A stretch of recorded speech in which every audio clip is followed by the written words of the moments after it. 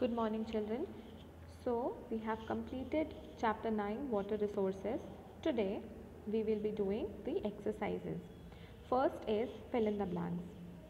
So, the technique for accumulating and storing rainwater is called dash. So, it is known as rainwater harvesting.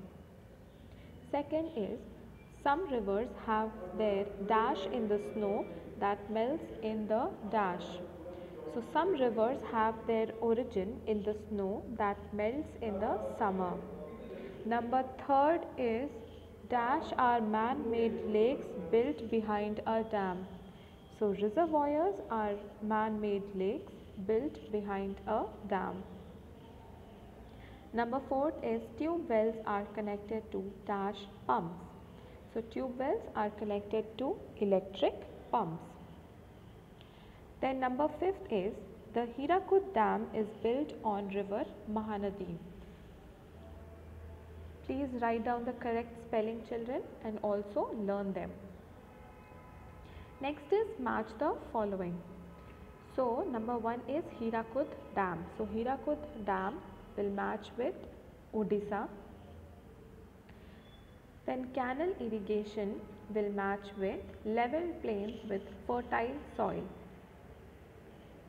Number 3 is Persian wheel. Persian wheel will match with use of animals to draw water. Then number 4 is Nagarjuna Dam. It will match with Andhra Pradesh. And lastly, tube wells. Tube wells will match with electric pumps. Now next question is write T for true and F for false. Number 1 is rainwater harvesting contributed to the green revolution. So children, this answer is false. Wells and tube wells have contributed to the green revolution. So the first answer is false. Now next, children, is dam help in preventing floods. So this answer is true. Now third is dams are helpful in producing hydroelectricity. Again, children, this answer is true. Dams are helpful in producing hydroelectricity. Then number 4 is Hirakud Dam is in Punjab. Again, children, this answer is false because Hirakud Dam is in Odisha. So number 4 is false. Then children, lastly 5th is actually children, there is a printing mistake here. It should be fresh water. Not only water, it should be fresh water. So please write down fresh just in front of water. So question number 5 will be fresh water on our planet Earth is unlimited and will last forever. So this answer is false. Fresh water is limited and we have to save it.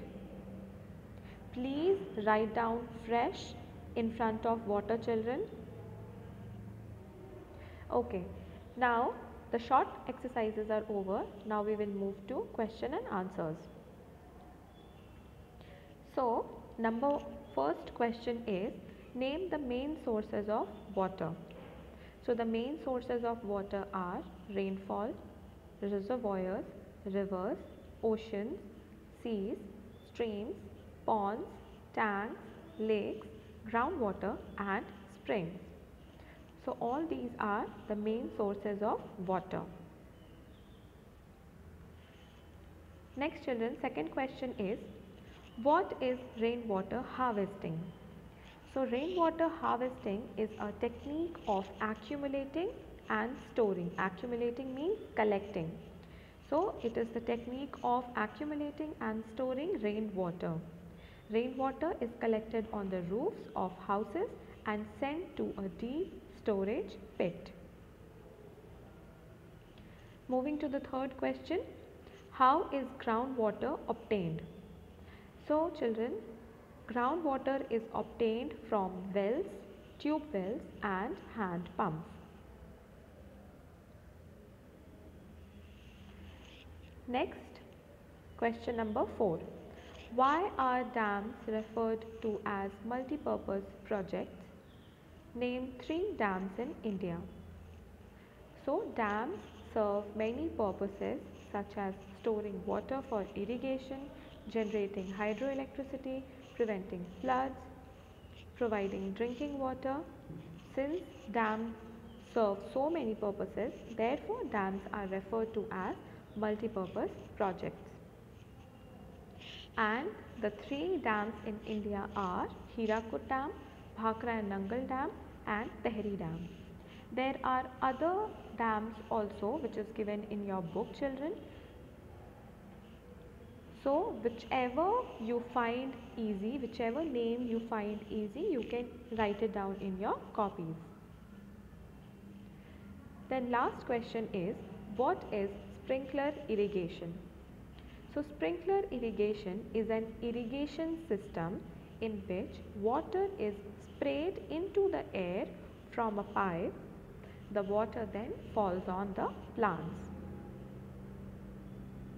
So we have discussed all the question answers as well as the exercises, children. Please note it down correctly in your copies and keep your copies updated. Okay children, so this is it for today. Now in next class, we will be taking up our next chapter. Please revise and learn the question answers. We will meet again in the next class. Thank you children.